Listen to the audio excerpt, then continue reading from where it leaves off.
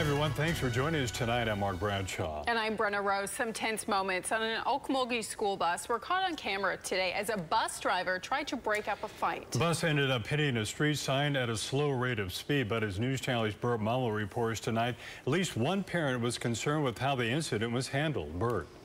Mark, a parent says that even several hours after the incident, she still hadn't received any kind of notification from officials that the event had even happened. The commotion on the bus was so loud that it caught the attention of Etta Shakota and her cats, who were sitting on their porch at 10th and Central. I just heard that bus coming by and those kids was just loud.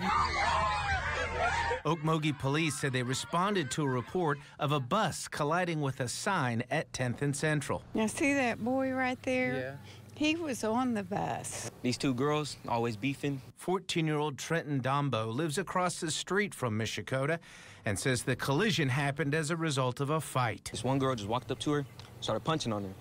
So the bus driver jumped up, forgot to hit the brakes, I guess, I don't know, and then pulled her off, and they hit a sign. Police say it was a low-speed collision with no reports of injuries. But those kids got off the bus and just took off running. My kids, walked home from the accident site. Parent Danielle Smith lives just down the street and wasn't exactly pleased with how authorities handled the aftermath. I mean, I'm flabbergasted. I still haven't received a call or email from the school, police. Police say the bus wasn't badly damaged and was driven away.